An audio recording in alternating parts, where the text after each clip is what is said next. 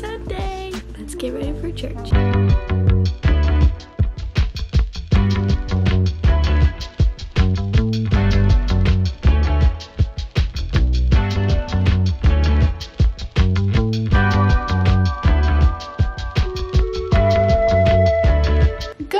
Everyone, welcome back to my channel. I am ready for church. I'm wearing this it's like a dress thing, but the top, it doesn't fit me that well, so I put a shirt on over it to be like a skirt, and I think it's really cute. I actually did my makeup and everything. I woke up earlier than normal, so I'd have time to get ready. Anyway, today is Sunday, and I wanted to vlog my Sunday.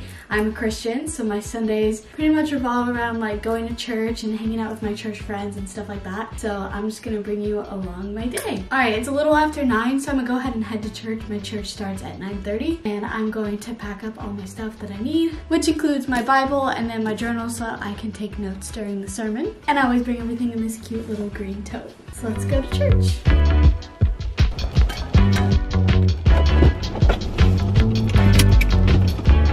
So right now I'm just waiting on my boyfriend because we ride to church together, so I'm picking him up. I think we're gonna be good and on time, left nice and early. I'm glad I woke up extra early because I've been having to take extra time so I can vlog. I don't know how vlogging today is gonna go because I'll be at church. I don't want to vlog in church, so we'll see.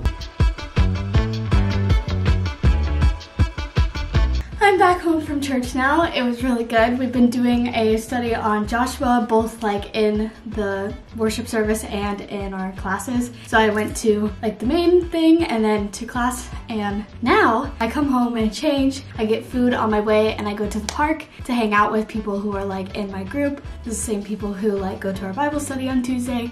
So it's always really fun on Sundays because I get to go outside and eat at the park. And I'm out of breath because I just ran up the stairs. Okay, I changed and now me and my boyfriend, he wants to take me to Salada. Oh, I've only had it one time before and it was so good. Oh, sorry. And then we're gonna go to the park.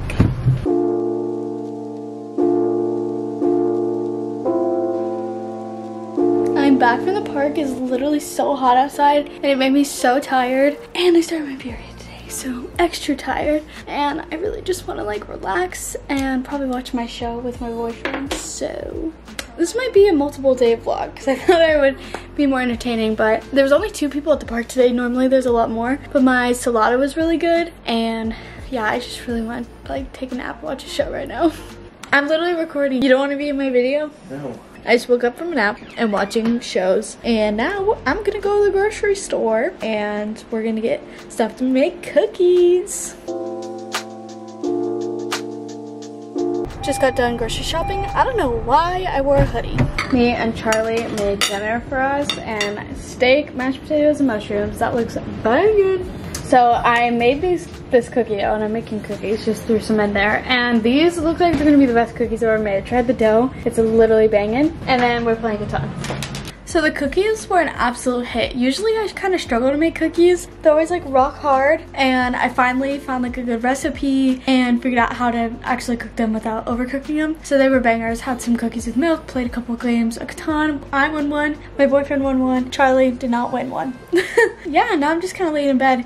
Usually I don't like to do Sundays as like a reset day because I can do that on Saturday or on Monday. So I did laundry and everything yesterday because I feel like a lot of people do like a reset on Sundays, but I like to take it more of just like a rest, relax, and like not worry about anything type of day. So I'm just gonna kind of hang out and chill in bed now. Good morning. Well, honestly, it's not a morning at all. It's literally 2:45 on Tuesday. So fantastic. Anyway, so now Charlie is making us lunch-ish. It's like 3 o'clock, so I don't know what this is. Probably lunch. Look at her hair. We love it. The little bun. I was straightening it, we got hungry, that's it. That's it. That's all we need to know. What are you making us? I'm making us wing and egg. Never had it. I'm excited. And potatoes, because gotta always add potatoes to everything because it's good. Anyway, so basically the rest of Sunday and then Monday, it was like, you know when you just start your period and you just don't function? Like, just not happening. That was me. So I just didn't function, nothing happened. I went to the gym and that was like it, which I'm surprised I even went to the gym. Actually, I haven't even gone to the gym today, so I'm struggling today. Anyways, oh my gosh, this is such a random side note, but I never told you guys, after I re-pierced my nose, this half of my nose where it's pierced went numb. And it's been like over a month and it's still numb. Like I can't feel there. I don't even know how to describe the sensation because it's like I know I'm touching it, but I think I'm feeling it on my finger, not on my nose, because I cannot feel that side of my nose. I didn't realize you were still numb. Yeah, it's still numb. I think this is a permanent thing now. So that's a major L. What'd you say? Sonic? Sonic? Yeah, the slushie, remember? Oh, today? I don't know, actually. I already had this. I was like, you just told me you had pre-workout and coffee and you want a Red Bull slush. I mean, I'd be down. Don't get me wrong. I could get a boneless slushie, you could get the Red Bull one. Okay, I mean, I'd be down. Okay, I'll order them and go get them. That'll give me something to vlog too.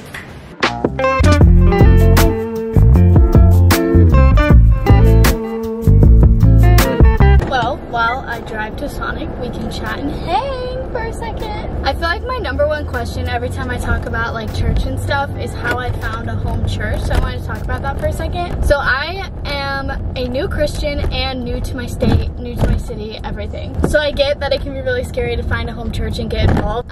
Whenever I moved to my town here, I wasn't going to church or anything. It had been a while. I was going to church, to a Christian church when I was in Utah for a little bit. But then when I moved here, I was living with friends and they didn't go to church. And then I was like, I don't know how to find a church. So I basically like just looked up churches near me.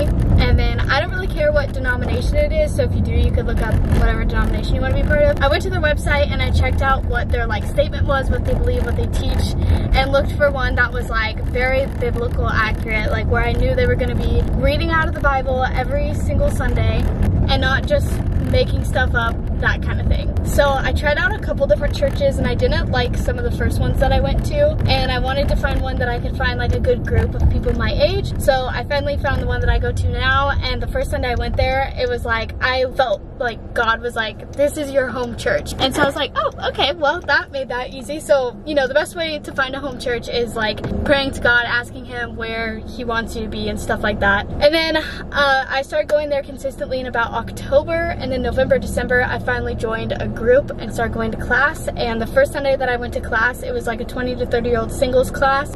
They invited me to go to the park and to the Bible study, so I did that all that week. And then I started going every single weekend, barely missed since, so it's been like a couple months. And then I knew I wanted to get baptized, so I decided to get baptized there, and they had this like beautiful garden where I got baptized, and I got baptized on Easter this year in April. So it's just been really nice having this home church that I love, and I have like all my friends that are my group. And then I also joined a women's Bible study through my church in the winter, and that's how I met my, I don't even know what to say, like mentor. Like we do discipleship together once a week. She's like older, like 60s, 70s, and we just meet once a week and we'll talk about things that we have been on our mind, things we need help with, or a prayer or a Bible study, whatever it is. Like we'll talk about all things relating to our walk with God, essentially. That's really awesome that I've been able to meet all these people. I definitely feel like God wanted me here. Like obviously if I'm there, then that's where God wanted me. Okay, I just pulled up to Sonic.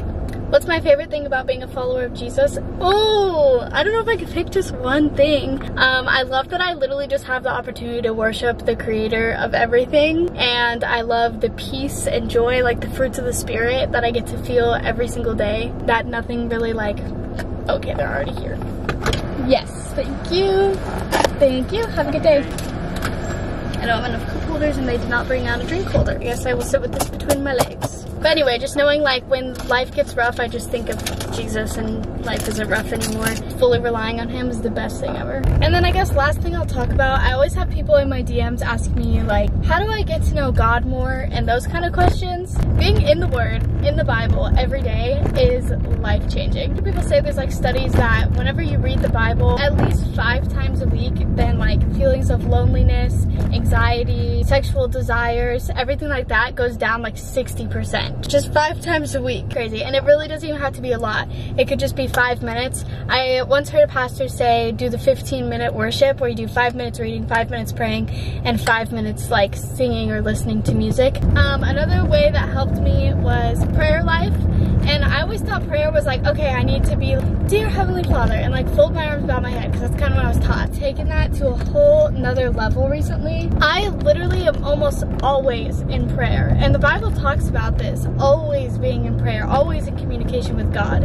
Like, I'm literally always thinking about Jesus. Of course, I have other things going on in my head, but it's like, if someone asks me a question, my first thought in my head is something to do with Jesus, most likely. Like, I was just like, hey God, what's up? This is what's going on.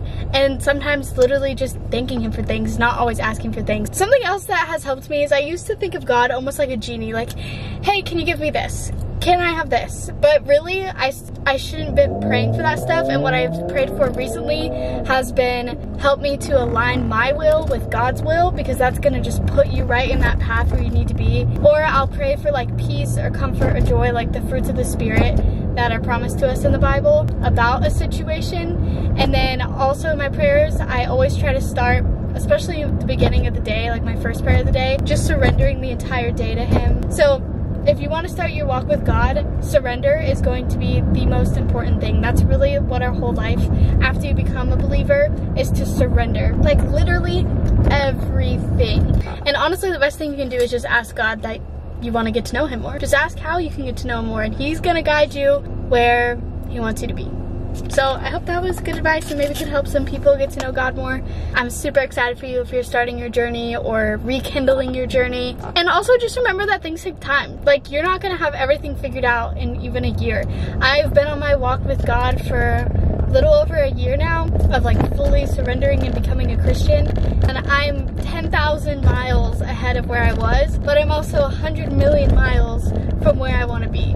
So it's a lifelong journey. It's an eternal journey, getting to know God and getting close to him. Ooh, yum, this looks so good, thank you. All right, I've never had this, so here's my reaction. Yeah. Like, I've had weenies and I've had eggs, but I've never had weenie and eggs. And the sriracha just makes it hit even harder.